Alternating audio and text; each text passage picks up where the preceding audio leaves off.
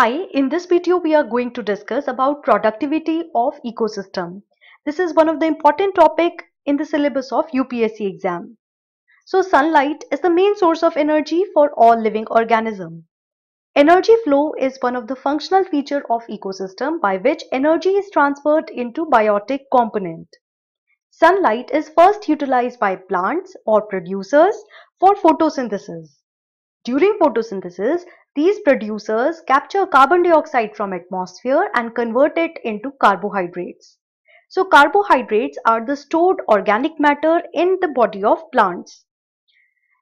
We know that first law of thermodynamics is applicable in ecosystem. So energy is neither created in ecosystem nor it is destroyed.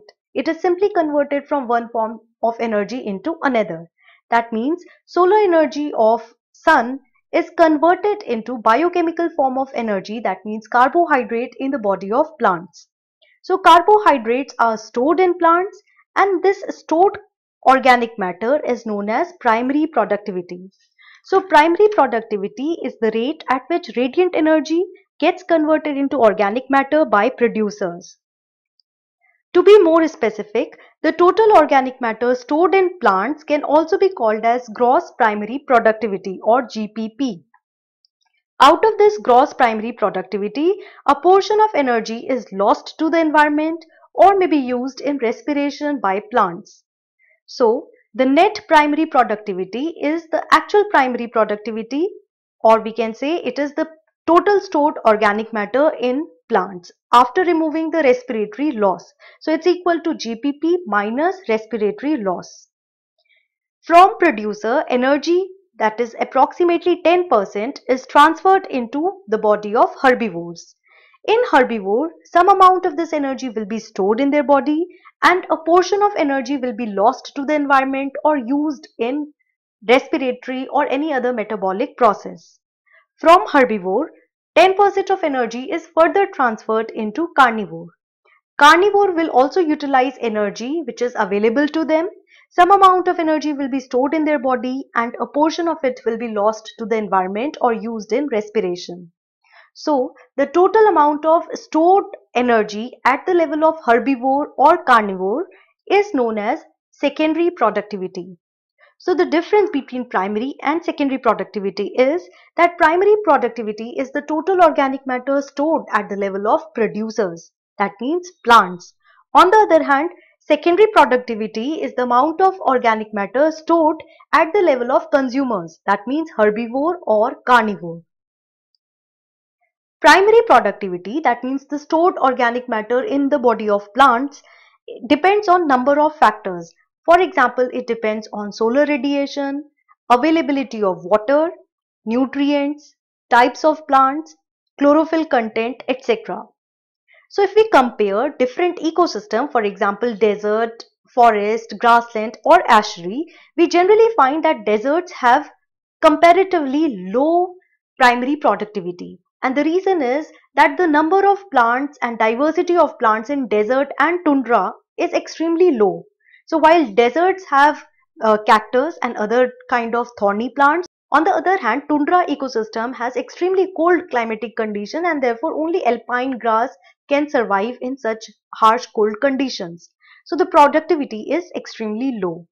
As we move from desert to forest or asheries, productivity increases. Highest productivity is observed for wet tropical forest and estuaries. Wet tropical forest or asheries have highest primary productivity, and the reason is the number of trees is very high in tropical forest. Same way, estuaries also have very high primary productivity, and the reason is estuaries are the places where fresh water of river meets ocean water. So estuaries are the places where there is lot of nutrient mixing. As a result of this, coastal vegetation is also very dense and thick. Lot of chlorophyll is found in coastal trees. Thereby, primary productivity varies from ecosystem to ecosystem and depends on various parameters like chlorophyll, types of trees, conditions available in that area, etc. Now let's try to solve question which was asked in UPSC Prelim 2013. Question is, which of the following is correct sequence of ecosystems in order of their decreasing productivity? By productivity, we know that productivity is the stored organic matter in plants. So, out of the options given to us, ocean, lake, grassland, mangrove, we can easily make out that oceans and lake will have minimum primary productivity because they have relatively less number of plants. So, we have to keep it at the last. So the only option where we find ocean and lake at the last is C.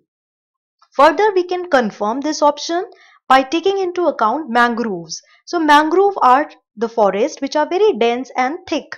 So the canopy is very dense, the leaves are broadleaf generally, and they store lot of chlorophyll content. So this chlorophyll content means that mangrove forests have lot of photosynthetic activity and thereby productivity is highest. Comparatively less primary productivity is observed in grassland. So the correct option for this question is mangrove, grassland, lake and ocean. Let's try to solve another question. In the context of ecosystem productivity, marine upwelling zones are important as they increase marine productivity by bringing the decomposer, nutrient, bottom dwelling organism, etc. Now remember, the question is asking about marine productivity. Now productivity depends on many factors like nutrient, water availability, chlorophyll, etc. But it is not dependent on decomposers or any other organism. So we can easily make out that nutrient is the correct option. Moreover, we also know that upwelling in marine ecosystem is a process by which the deep, cold or nutrient-rich water is transferred towards the surface of water. So more the availability of nutrients on the surface, more will be the productivity, because algae and other plants which are present on the surface will utilize sunlight and they will use the nutrients to undergo photosynthesis. So in this case, the correct option is 2 only. That means only nutrients will enhance marine productivity. Now let's try to solve another question. Question is, consider the following statements regarding the effect of ozone depletion. First, the productivity of phytoplankton increases because they get more sunlight after ozone depletion. Second, ozone depletion can result in skin cancer and eye damage. Third, ozone depletion has no impact on biogeochemical cycle like carbon cycle. So we know that ozone depletion is a phenomena by which chlorofluorocarbon and other compounds tend to deplete ozone which is present in stratosphere. So due to the depletion of stratospheric ozone, ultraviolet radiations can easily penetrate on the surface of Earth. As a result of this, humans may develop skin cancer and eye damage. So second option is correct. Now what about phytoplanktons? So phytoplanktons are small free-floating plants present on the surface of water. These phytoplanktons are worst affected due to UV exposure. As a result of this, the productivity decreases for them.